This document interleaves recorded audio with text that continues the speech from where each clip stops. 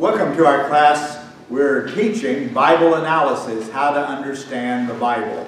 And tonight we're on lesson 4. The lesson is entitled, The Christian's Present Rule and Order. This is the 4th lesson in our study of Bible analysis. Previously, we learned the Bible is divided into 2 divisions, the Old Testament and the New Testament. The Lord Jesus Christ, as recorded in Luke chapter 24, verse 44, divided the Old Testament into 3 divisions. The Law of Moses, the Prophets, and the Psalms. Do y'all remember that? Yes. There are 3 divisions to the New Testament. The historical books, the doctrinal books, and the prophetic book. Understanding the correct divisions of the Bible will help the Christian to avoid doctrinal error. The Christian should read and study the entire Bible. However, that does not mean that Christians are to practice today everything that is taught in the Bible. Now, very often when I first say that in church or different places, people, boy, they raise up and they say, well, we're supposed to obey everything in the Bible. But then after they start finding out what it means about rightly dividing the word of truth, they find that that is a valid statement that I made. The understanding the correct divisions of the Bible will help the student to avoid doctrinal error. The Christian, as I said, should read and study the entire Bible. However, that does not mean that Christians are to practice today everything that is taught in the Bible. Most of the Old Testament, which consists of the Law of Moses and the Prophets, and some of the New Testament are not the present rule and guide for Christian practice today. Some of the teachings of the Old Testament and the New Testament are distinctly for certain people at certain times. That's why you have to read and see who is it addressed to.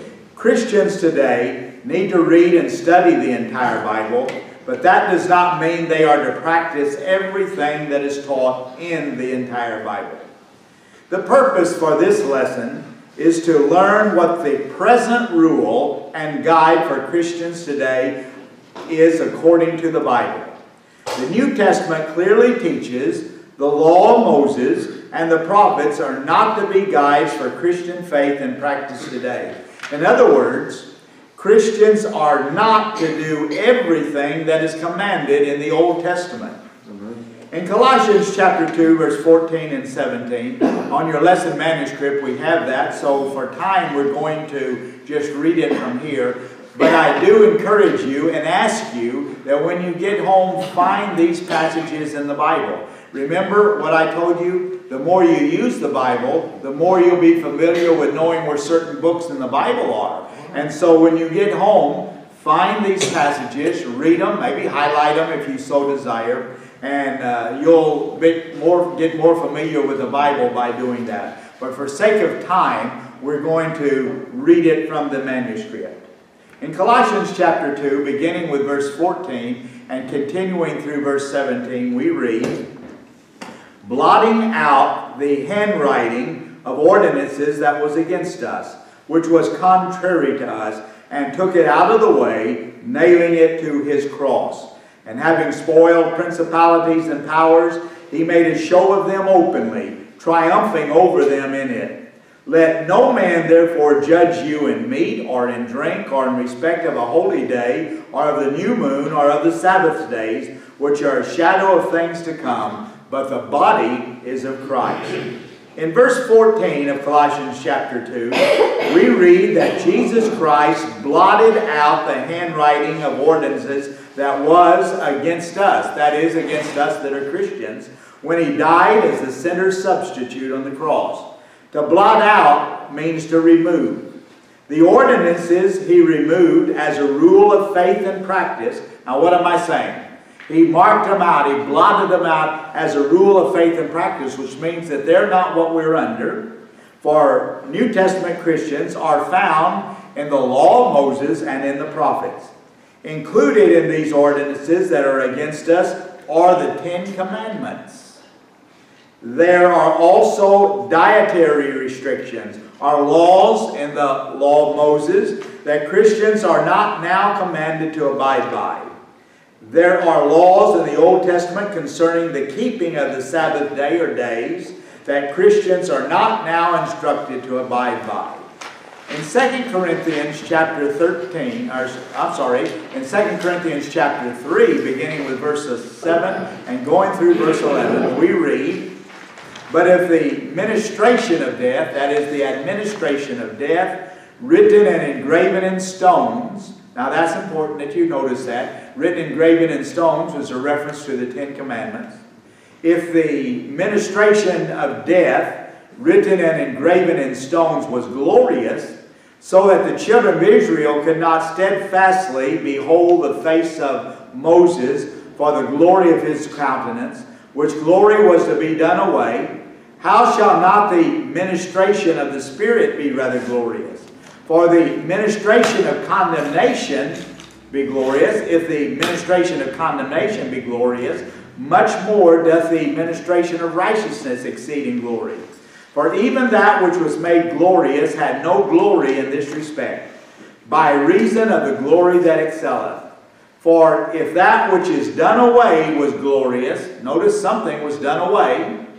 If that which was done away was glorious, much more that which remaineth is glorious. Death, capital punishment, was the penalty for breaking any of the Ten Commandments. If you broke any one of those Ten Commandments under that dispensation in that period of time, the penalty for that was death. Verse 7 of 2 Corinthians chapter 3 refers to the Ten Commandments when it says written and engraven in stones. The verse also mentions the children of Israel. The Bible is clear, and many other passages confirm the Ten Commandments were for the children of Israel, and the penalty for breaking any of the commandments was death. Verse 11 unmistakably says the Ten Commandments were done away as being a rule and guide for Christians to live by today. Now, very often when people hear that for the first time, their feathers rile up when they say, "You mean we're not under the Ten Commandments?" Many people are startled when they hear that Christians are no longer under any of the law, including the Ten Commandments, as a rule and guide for Christian living today. However, that is exactly what the New Testament repeatedly says. The law of Moses was given exclusively to the Jews as a rule and guide for practice in view of the coming Messiah. Now, I am going to ask you to get your Bibles and turn to Exodus chapter 20. Exodus chapter 20, and I want you to look at verse 1. Exodus is the second book in the Old Testament. Go to Exodus chapter 20. And let me see if you can read. Secondly, if you can believe what you read. If you can read and believe what you read, you're going to understand what I'm trying to say tonight. In Exodus chapter 20, look at verse number 1. Exodus chapter 20, look at verse number 1. I want you to find it. You may want to highlight it. You may want to mark it. Exodus 20, look at verse number 1. Notice, and God spake all these words, saying. Now, who is speaking? God. Verse 2. I am the Lord thy God, which have brought thee out of the land of Egypt, out of the house of bondage. Now, who is he writing to? Not just what it says. Don't add anything else to it. He's writing to those that were in bondage in Egypt, right? Yes. Now, let me ask you a question. How many of you have ever been to Egypt? Okay, how many of you were ever a slave in Egypt? That's what bondage means. Okay, so Brother Duran in the back, he went to Egypt, but you weren't a slave there. Now notice who it says it's written to. I'm the Lord thy God, which has brought thee out of the land of Egypt, out of the house of bondage. And then it goes on and it lists the Ten Commandments. I want you to look now down at verse number 22. Verse 22. And the Lord said unto Moses, Thus thou shalt say unto the children of Israel, Ye have seen that I have talked with you from heaven. Now, who did God tell Moses it was addressed to? The children of Israel. Now, can you read that? Okay. Can you believe that? Yes. Now, let me ask you then, if you were never a slave in Egypt, and if you are not one of the children of Israel, the Jews, are the Ten Commandments for you? No. Who were they addressed to? The Jews, right? All right. Let's go on and say, well, you don't make a doctrine from one passage or one verse. Let's see what else we say. Back to your manuscript. God is speaking to Moses, and he tells him to speak unto the children of Israel. Isn't that what God said? Mm-hmm. The message that God gave Moses to speak was for whom? It was for the children of Israel. Is that not clear? Mm-hmm. The chapter concludes by saying, the commandments which the Lord commanded Moses for the children of Israel in Mount Sinai. Clearly, the law of Moses was for who? The Jews. Is that not clearly what the Bible says? Yes. So don't leave here and say, Dr. Tisdale said this. I'm just telling you that's what the Bible says. The Old Testament prophets wrote to admonish and instruct the Jews. Malachi told the Jews to remember ye the law of Moses my servant, which I commanded unto him in Horeb for all Israel, with the statutes and judgments. Now I want you to find the book of Malachi in the Old Testament.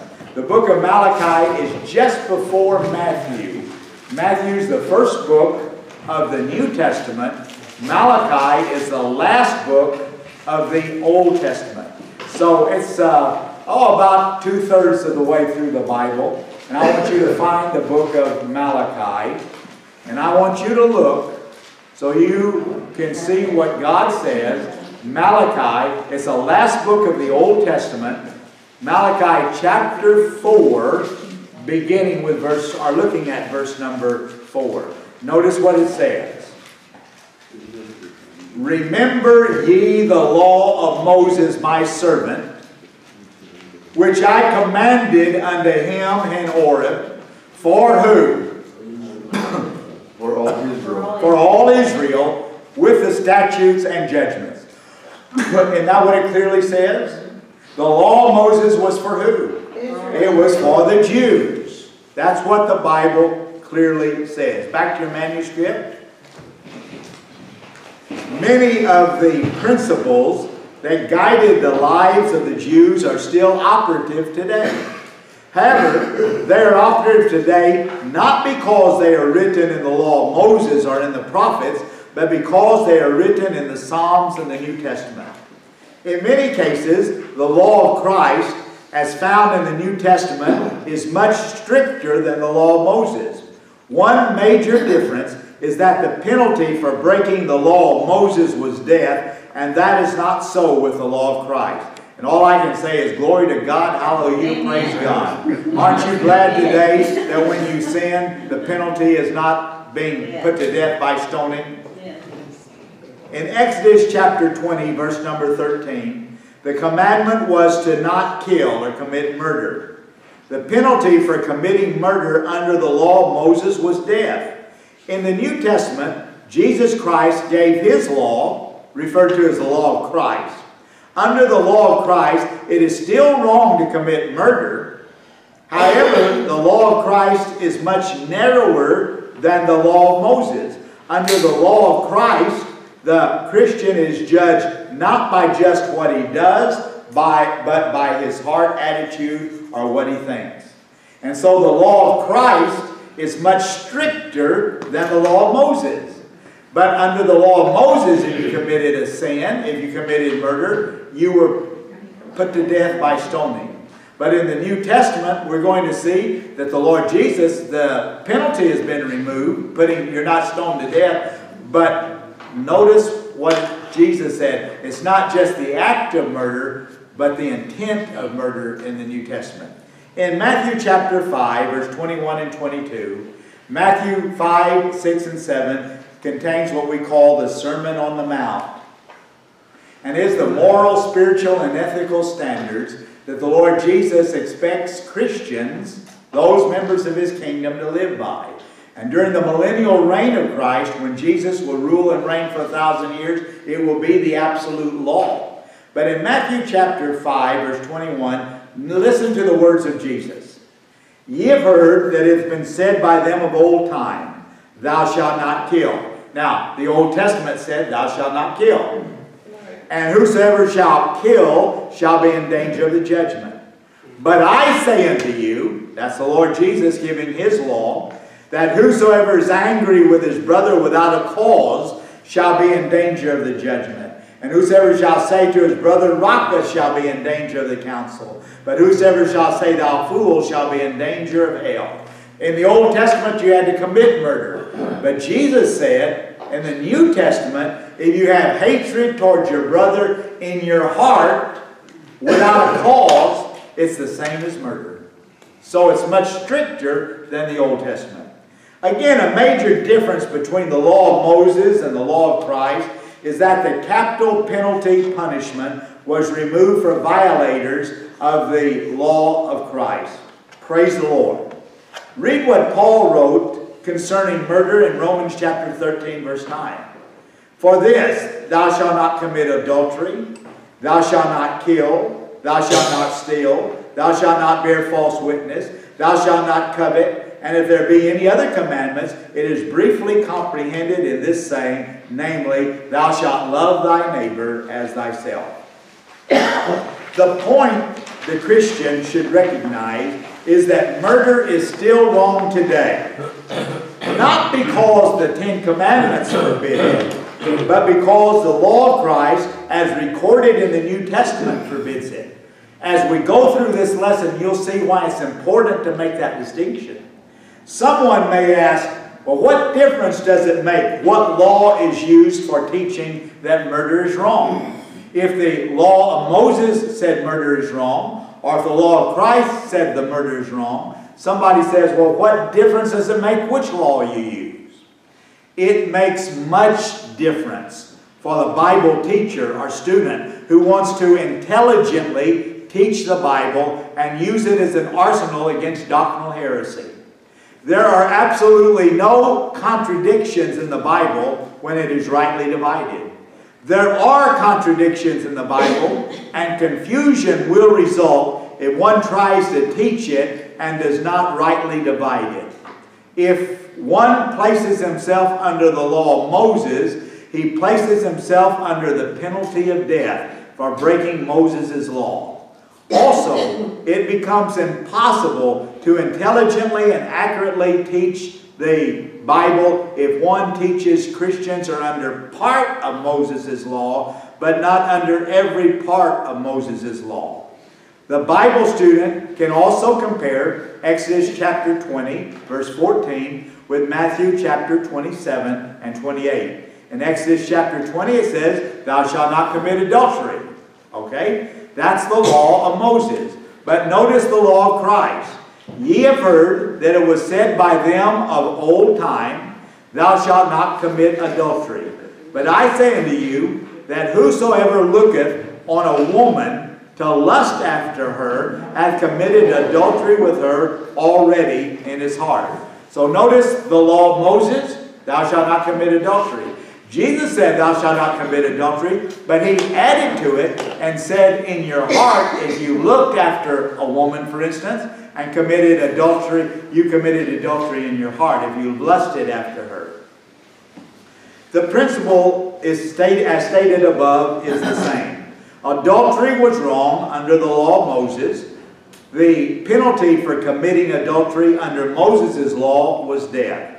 Adultery is still wrong under the law of Christ. In fact, the teachings of the Lord Jesus Christ are much stricter than the teachings of Moses on adultery. Christ's law considers more than the actual sin itself. It looks at the heart. One who lusts after someone in his or her heart is guilty of adultery under the law of Christ. Moses' law required that the physical act must have been committed for a sin to have occurred. However, there is no death penalty for committing adultery under the law of Christ as there was under the law of Moses. The sole, meaning only, guide for the Christian faith in action today is the Psalms and the New Testament. Remember, the Psalms are the 5 poetical books: Job, Psalms, Proverbs, Ecclesiastes, and Song of Solomon. The Sermon on the Mount, Matthew 5, 6, and 7, is the inaugural address by the Lord Jesus Christ to His church and is the law of Christ.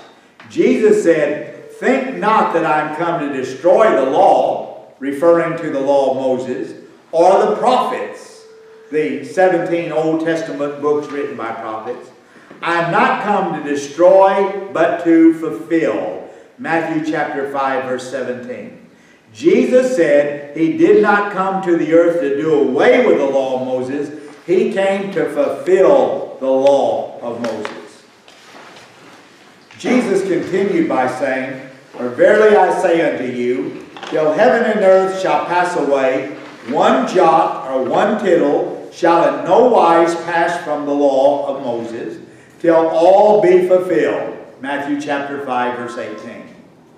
Christ came to fulfill the law. He came to do what no man had been able to do, and that is to never break any part of the law of Moses.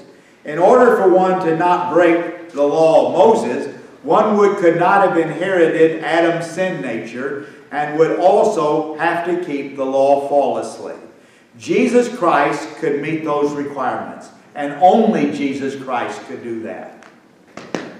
Because He was virgin born, He did not inherit the old sin nature that has been passed down from one person to the next through the Father for 6,000 years. Jesus stated the law of Moses would be in effect until it was fulfilled.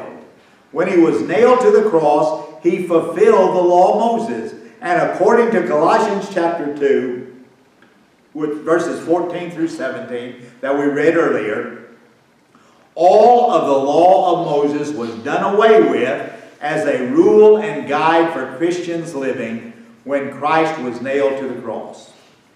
Please read Luke chapter 16, verse 16, and it's written on your manuscript. "The law and the prophets were until John." Now I put in bold print and underlined that and put it in italics right here. The law and the prophets, what does it say? Were until John. Clearly, the law of Moses and the prophets were in effect as a rule and guide for living until the time of John the Baptist.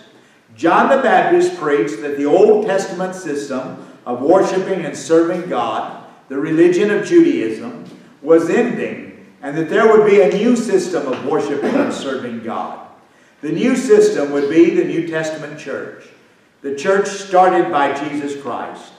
John the Baptist, as foretold by the Old Testament prophets, would prepare the way for Christ to come and start His church. So notice it says very clearly, the law, that's the law of Moses, and the prophets were until John. Does that not compare with the other scriptures that they were done away with? Read Galatians chapter 3, verses 10, 13, and 19 through 29. We're going to read some of them here, but I'd like you in your Bibles to read those when you get home. But notice what it says. "For as many as are of the works of the law are under the curse of the law." Now that's important to understand. If you place yourself on any of the Old Testament laws, you place them under any of them, that means you're under the curse of the law, which means the death penalty. "For it is written in the book of the law to do them." Verse 10. "Moses wrote that anyone who is under any part of the law of Moses is under the curse of Moses' law, death." In verse 13, he continues, "Christ hath redeemed us from the curse of the law, being made a curse for us, for it is written, cursed is every one that hangeth on a tree. Amen. So the Lord Jesus Christ, when He died on Calvary's cross, paid the penalty for our sins and the sins of all the world. And as a result of that, we should thank Him continuously for what He did for us, and accept the gift of eternal life that He offers us. The Lord Jesus Christ died on the cross and purchased redemption for all who would believe by shedding His precious blood and rising from the grave. The curse or penalty for breaking the law of Moses was death, and Christ paid the penalty. He died on the cross. In verse 19, Paul asks the question, wherefore then serveth the law? If Jesus has paid the penalty for your sins, why do you want to place yourself back under the law? And that's a good question for any of us. If Jesus, when He died on the cross, paid the penalty of death, why do any of us want to go and place ourselves back under the law? You say, well, I'm not doing it. Well, if you're trying to live by the 10 Commandments and say they're my rule, that's what you're doing. We'll explain that more as we go on. He is asking a very logical question to the Galatians. Why would anyone want to return to the law of Moses, since Christ has made it possible for man to not have to be under Moses' law? In verse 24, Paul writes, the law of Moses was man's school teacher to bring him to Christ so that he could be saved from the penalty of the law, that is death. Therefore, the law of Moses and the prophets are not a rule and guide for New Testament Christians. In no place does the Bible say that the Psalms, the 5 poetical books of the Old Testament, had fulfilled their purpose, or that they were to last only until the Lord Jesus Christ had abolished them.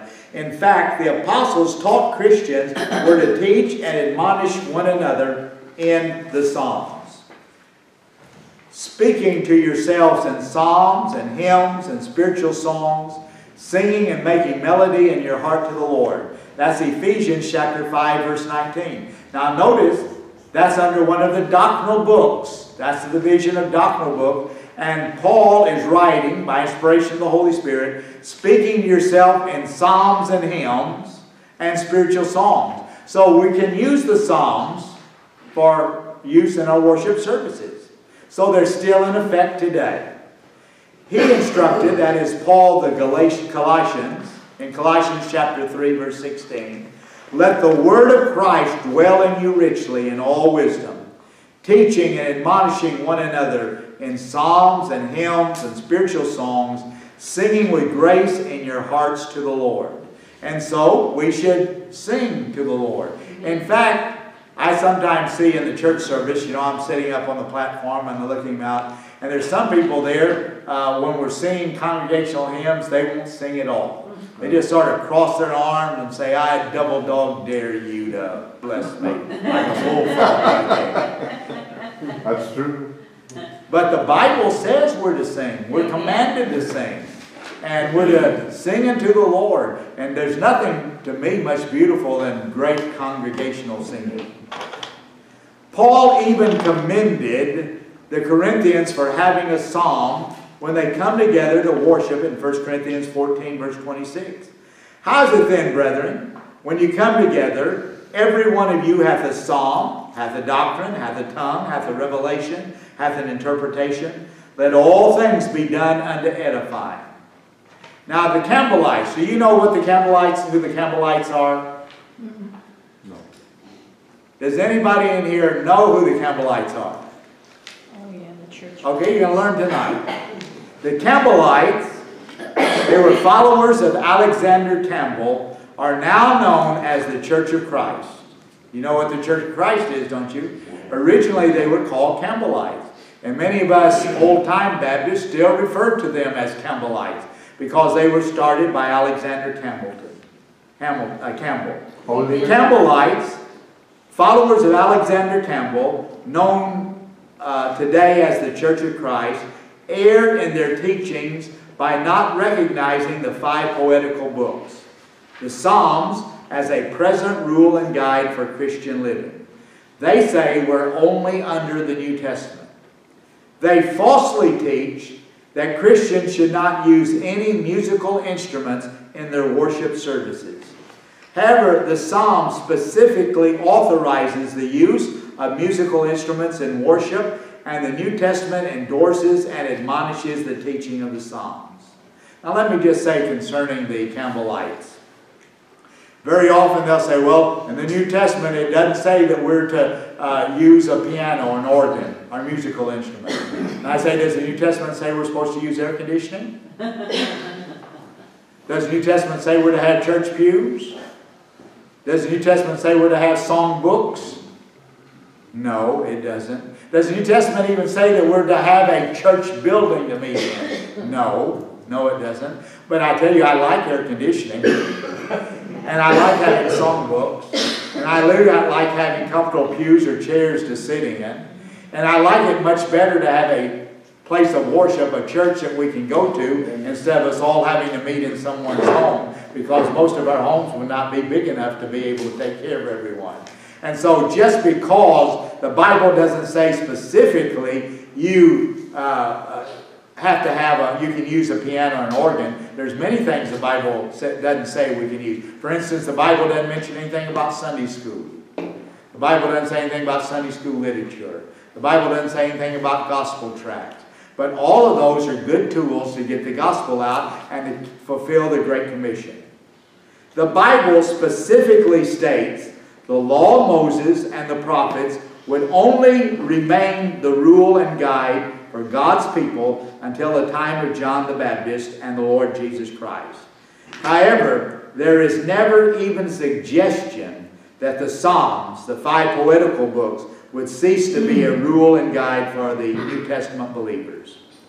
The general divisions of the Bible, when rightly divided, enable men to teach, preach, and testify in a way that they need never to be ashamed. 2 Timothy 2:15. Serious doctrinal errors will result when men do not recognize the general Bible division.